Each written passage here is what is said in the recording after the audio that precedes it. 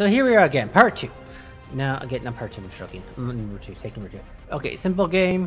Style's good. Nice art style. It's watercolor. Vision. Great.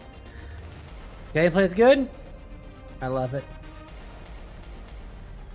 Gameplay is simple. Like, you walk around, you look for your cat to guide you, and you find other stuff along the way, and you avoid bad stuff.